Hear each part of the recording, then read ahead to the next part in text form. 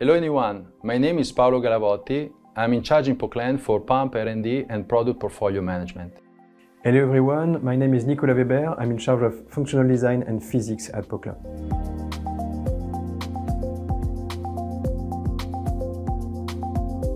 Did you know about Poclain e-drum? This is about the electrification of road roller compactors, where the thermal engine has been replaced by an electric motor and battery. Poclain's approach is to master the complete system, including the main power transmission and component as an inverter, as an hydraulic motor, valves, and obviously pumps. Autonomy, optimization, and the associated use of electric battery are therefore a new challenge that Poclain is turning as an opportunity for global system efficiency improvement. Regarding this, the focus on pump efficiency is even more relevant than before, considering the wider speed range and the working condition.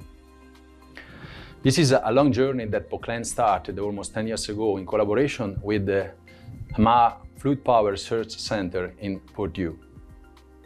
One of our expert engineers, Daniel Asko from Slovakia, went in MAHA to lead a complete thesis on pump behavior and to learn about a specific simulation tool able to predict the axial pump efficiency in the all working conditions. In fact, the best axial piston machine must work in the highest efficiency level under all working conditions. The rated speed, the operating pressure, and the viscosity of the fluid are the main critical input parameters for the pump design. They change during the machine use, and they are different from one application to another application. There are several different sources of power losses in the axial piston machine.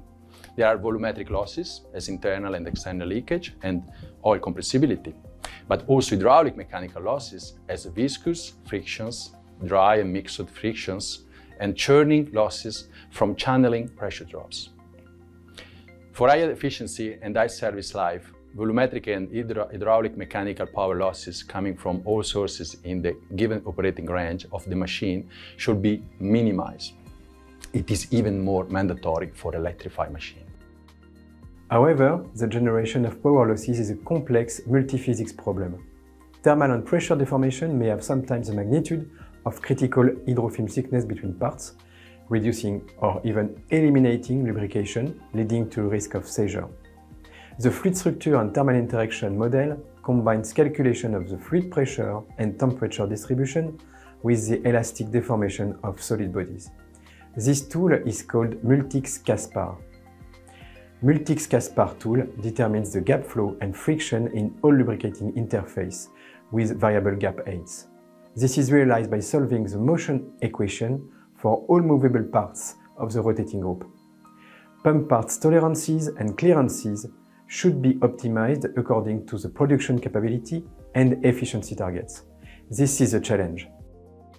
The complexity of this matter requires a strong collaboration and alignment between experimental test and numerical simulation, which are both Poclain's best expertise we can provide to our customers.